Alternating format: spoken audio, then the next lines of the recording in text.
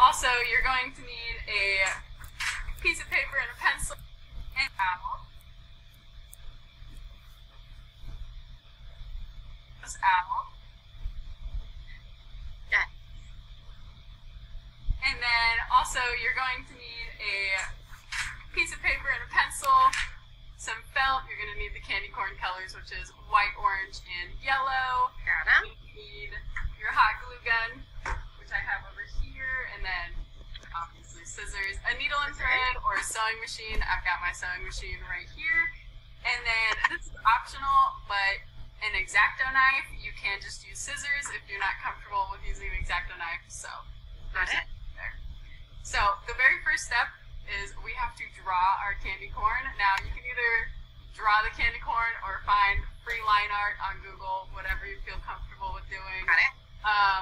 Sometimes it's a little bit easier to find the line art, but it's not that hard to draw candy corn. So all you have to do to make a piece of candy corn is they're just kind of like a triangle but rounded. So you just want to draw a fun little triangle. It doesn't have to be like super pretty. And round off all the corners. You never think how hard it is to draw a triangle until you're trying to draw one. I know. So sorry, if anybody's asking, somebody's asking about your picture is tiny. You can make it a spotlight if you click on the 3 little dots on the side of Trinity's picture. Because she has 2 cameras, we've got a lot on the screen. So you can click on the dots and you can do spotlight if you want, so you can see one of Trinity's photos a little bit bigger, if that's something that you're wanting to do. Nice. Learning new things about Zoom all the time. So once you've got your beautiful triangle, does not have to be perfect. We're going to cut it out here in a second. Candy corns come in 3 different colors, so we just kind of have to section it off into thirds. Most of the time my sections aren't very even, but you just draw a line across. So you get your candy corn. Awesome. And then once you've got that, you can go ahead and cut it out.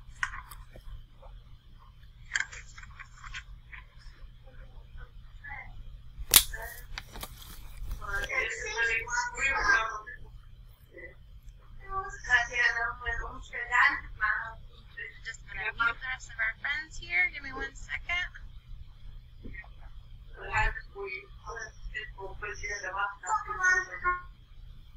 Okay. So Trinity, how did you get this idea? Was this just something that came to you in the middle of the night, or did you always want a candy corn horse? Well, I could not figure out how to make stablemate costumes, and then just one day, I think I was on Pinterest maybe, I saw dog costumes, or it was kind of just like the person section of the costume, and it was like on the front of the dog, and I was like, I could do that for stablemates, but I couldn't figure out how to do it with anything other than food, so they're all food themed. So once you've got your cut out little candy corn, now we can go ahead and start cutting that out of the felt. We're going to need our white felt first. So I got 2 small White felt. Got it. white felt. And then for this, I just stack the pieces on top of each other. And then I put the candy corn outline on top. And then you're just going to cut around the candy corn on the white felt.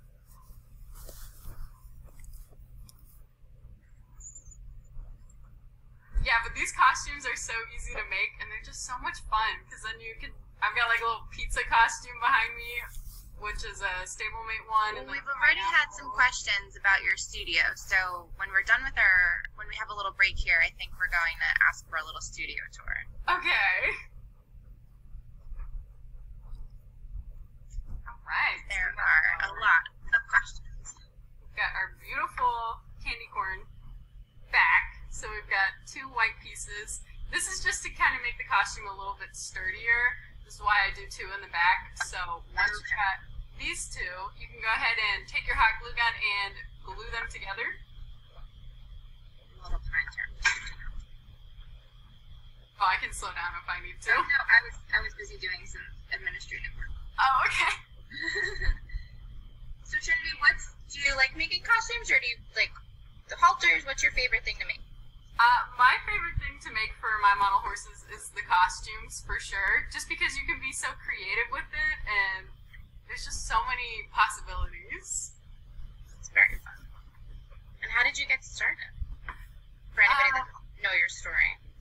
I honestly don't remember how I got started with costume making. I started making halters, and then it just kind of like progressively got to the point where I was like, what if I made a knight costume? What if I turned my horse into a dragon? Just progressively getting to the point where it's gotten now.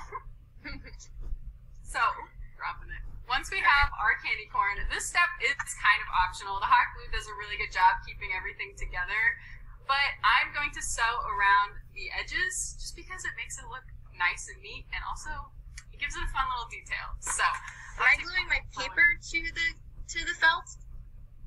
Or am I gluing the felt together? Glue the felt together. So you had two pieces of white and you just want to sandwich them together. Sorry. Got it. So the paper was just an outline. Alright, so once you've got your felt, I'm just going to sew literally along the edge. Just to kind of hold them together a little bit better. Alright, while you're sewing, we'll ask you some questions. Okay. Alright, my sewing machine is loud. People want to see the bunny squad when we do the tour. Okay. What model is your sewing machine? I have a Husqvarna Viking J20. It's got a lot of words in the name. I got it on Black Friday because the Husqvarnas are kind of expensive, but this is my favorite sewing machine I've ever had. Awesome.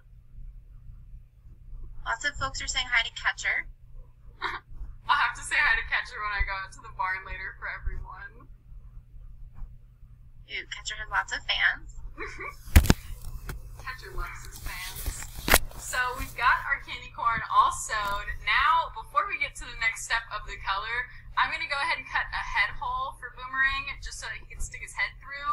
Also, I found that after making many of these, it's probably just easiest to do this step now. So, good tip.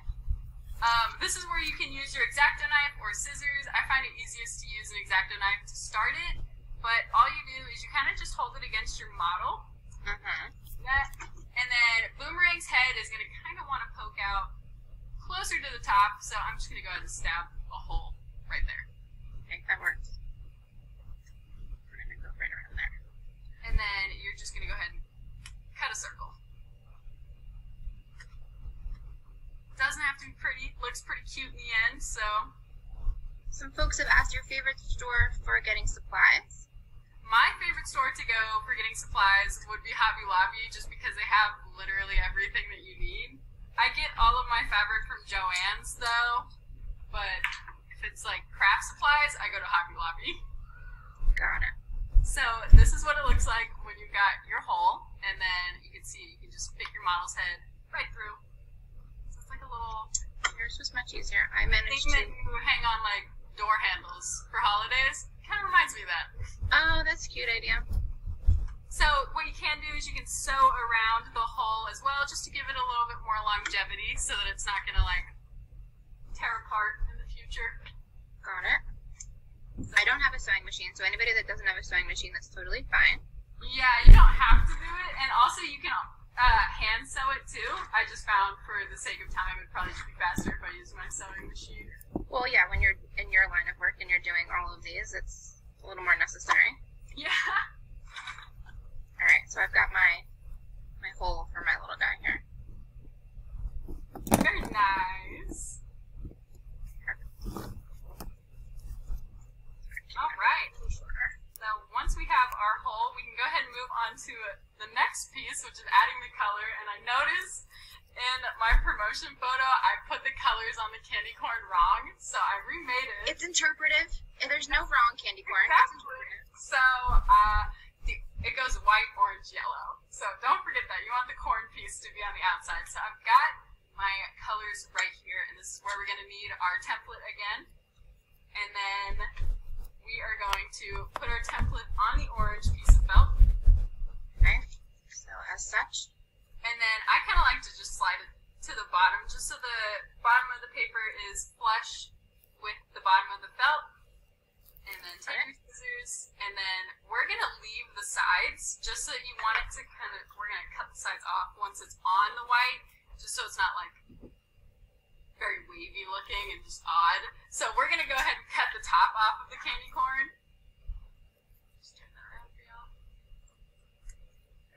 little tip off.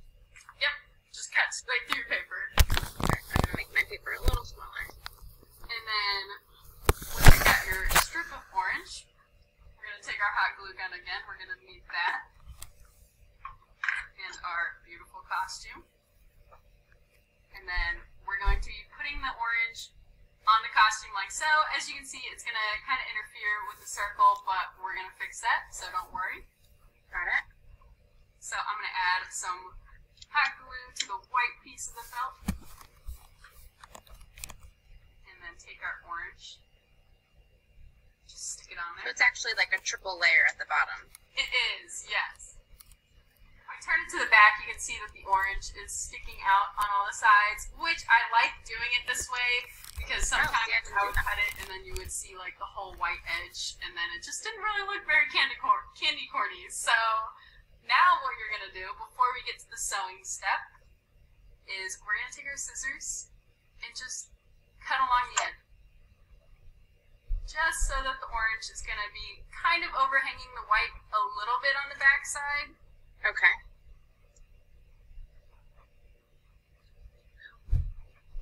I go through a lot of felt on these costumes. I bet. So it's going to look kind of like this. And then you can see the, we got to deal with the hole now. So what you're going to do is you're going to take your scissors or your X-Acto knife and then just cut so that the orange is flush with the hole again. So anybody that's following along with us, if you've gotten a little behind, don't worry, we are recording, and we will post the videos up to the same exact site you found the link in just a little bit, so that you can go back and catch up. And if anybody has any questions about anything, I try to do my best with explaining, but sometimes what makes sense to me might not make sense to somebody else. Exactly. And we have a little bit of time, I think, at the end, and so for some more questions, but people have been really great, and they're already asking right along as we're going, so I think we'll be in good shape. Very nice. So now, once we've got the orange on, this should give people time to catch up, because I have to change my thread and everything. So now we're going to go ahead and sew the orange onto the costume. And we're going to do it the exact same way that we sewed the white on, and we're just going to follow the edge of the fabric so that we can have the fun little design of the stitches. So I'm going to go ahead and do that. Okay. I'm going to trim up my white a little here.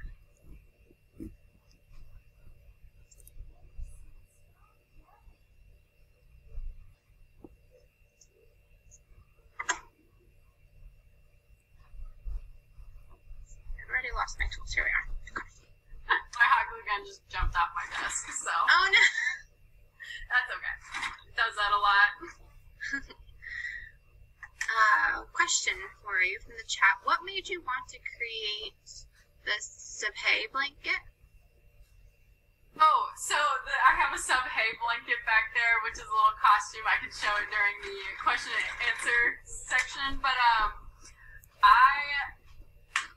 like always go through Pinterest and look for horse costumes just to get inspiration, and there's a lot of really cute ones that I want to make, and the Subhay blanket, which is Subway but for horses, obviously. I have had that one saved for a while. I just couldn't figure out how to do the words nicely, and then my mom got a Cricut, and now I can cut out iron-on and make it look all nice and neat. So Cricut is a game changer. I finally got to be able to bring that one to life. So here we have our almost finished candy corn. Now we just have to do the yellow. We're almost there. So you're doing so good, don't worry. For the yellow, we're going to do it the exact same way that we did the orange. And we're going to take our candy corn piece again and just stick that on the yellow.